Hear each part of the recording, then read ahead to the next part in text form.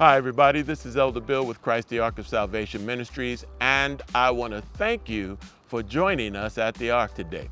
Hey, look, I have something that I'm sure is going to add value to your life. Check it out.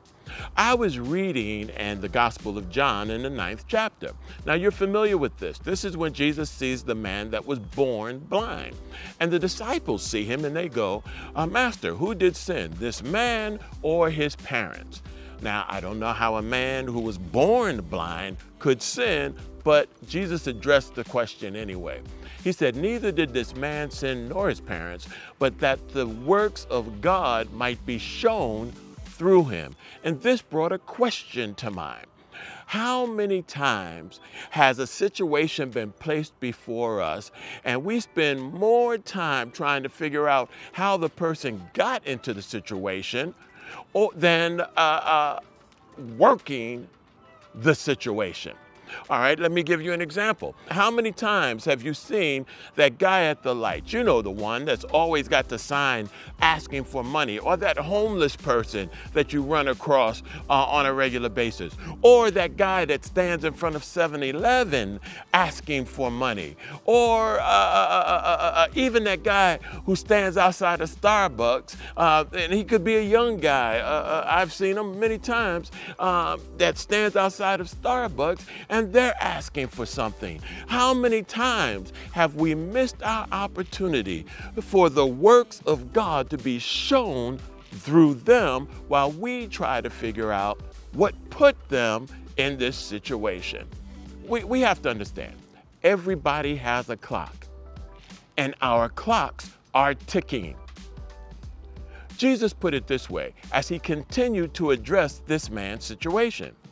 He said, I must work the works of him that sent me while it's day, because night is coming and no one can work. What I loved about this was the way the English Standard Version says it. It says, we must work the works of him that sent me while it is day, for night comes when no man can work. In other words, everybody has a set amount of time to accomplish the works that the Father sent them to accomplish. Then Jesus continues with the disciples, and this is something that he says which blows my mind. He said, as long as I am in the world, I am the light of the world. Now, there's so many directions we can travel with that statement. Man totally born in darkness, and Jesus now the light, and they come together. But we're not going to go into that. This is the part that got me. He said, as long as I'm in the world, I am the light of the world. But Jesus was crucified. He died. He was resurrected, and he ascended to the right hand of the Father. But he said, as long as I'm in the world, then the bell went off.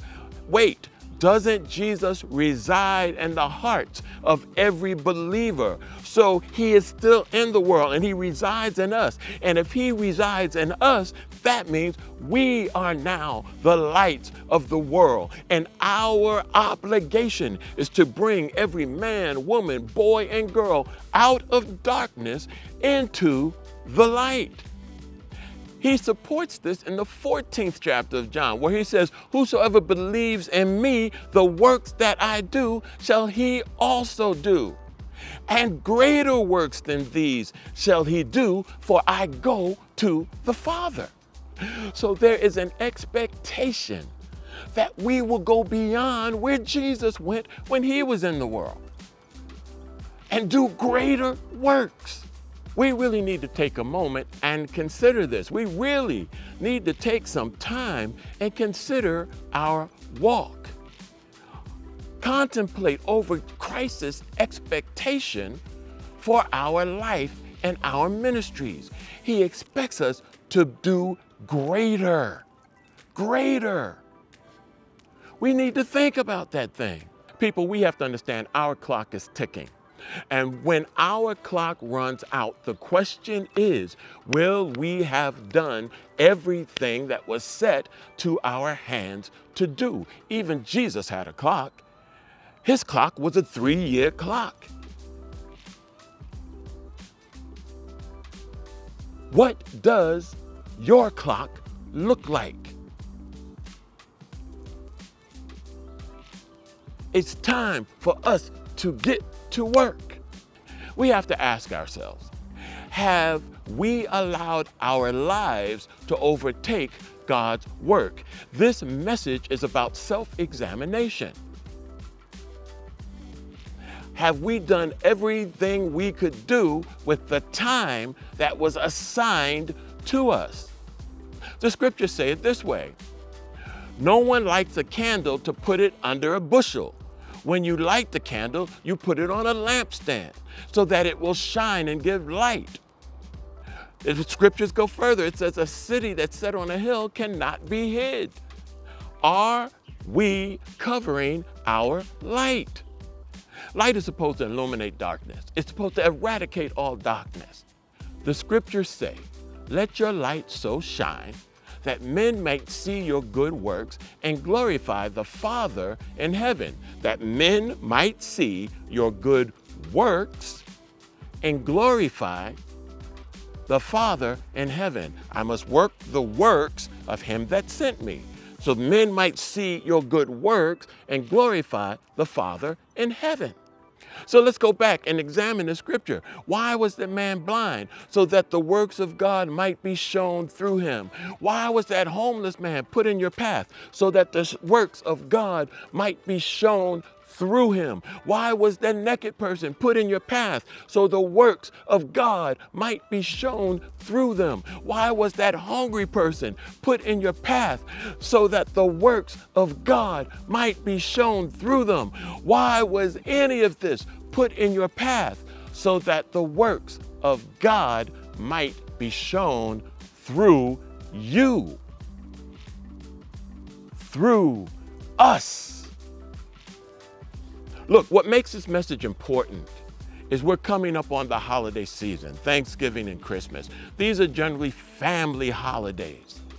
But there are so many people in the world that are suffering, and they won't find the joy of the holiday like others would because of their situation. Some will be homeless, some will be hungry, some will not have coats to cover themselves in the winter, some will be cold. They will be placed in our path.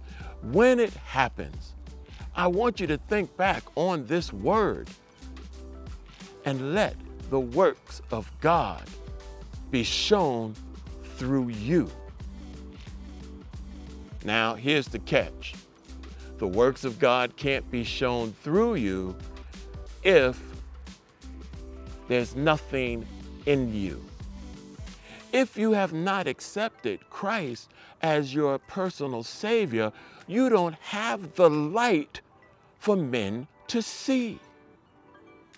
But we can rectify that right now. We can light your candle and set you on a candlestick right now. And all you have to do for that to happen is to repeat after me. Father, I admit that I am a sinner. I believe that Jesus Christ was your son. I believe that he was crucified for my sins. I believe that he died and that he was resurrected 3 days later. I believe that he now sits at your right hand making intercession for us. I accept him as my personal Savior.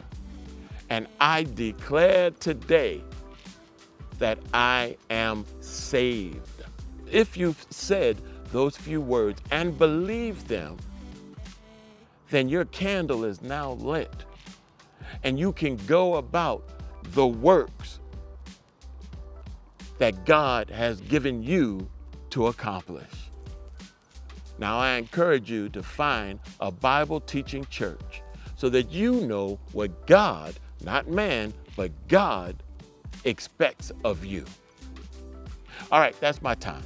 This is what we call a short stack. And I'll see you next time at the Ark.